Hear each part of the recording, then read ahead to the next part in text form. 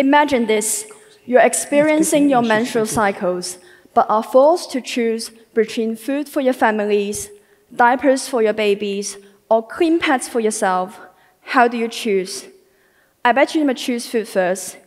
In fact, that is exactly what a refugee are forced to choose when they are having their menstrual cycles with their limited fundings. This is not just any biological progress happening every month, but a huge financial burdens causing individuals around 21,000 euros over their lifetime. This is called peri-poverty problems. Whether you are fleeing from crisis-affected regions or suffering economic hardships, over 5 million people still living in this problem due to the lack of access of affordable period products. Even though reusable period pads are provided, it just needs a lot of water and safe space to wash them. Unfortunately, over 2 billion people still living in those water shortage regions, and that introduced social limitations with the absence of work and schools due to the lack of menstrual care.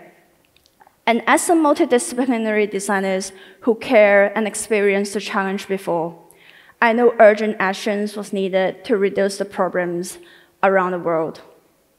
The inspiration comes from the observations of how my flatmates conserving water by stacking tea-stained cups before washing them.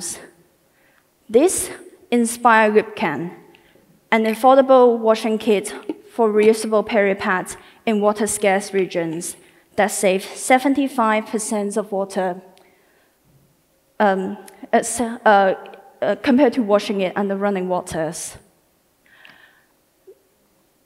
Since 2021, we have worked over 20 prototypes, further enhancing its material practicalities and the volume size to wash a night pad.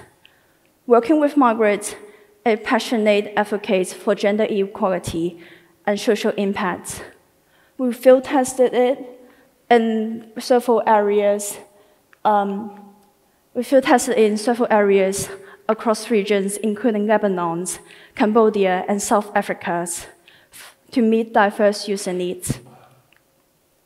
Especially with our partners in South Africa, that we work with Looop Can and them to emphasize about the issues of girls missing schools due to peri-poverty problems. Our mission is clear: to empower underserved communities and expand globally so that to provide them with a clean and dignified menstrual care cycles. And our goal? To reach 10,000 individuals in the refugee camps within 8 years. Let's create a world where no one has to choose between period products and other necessities. Thank you. This is how we do. We make a move and act a fool while we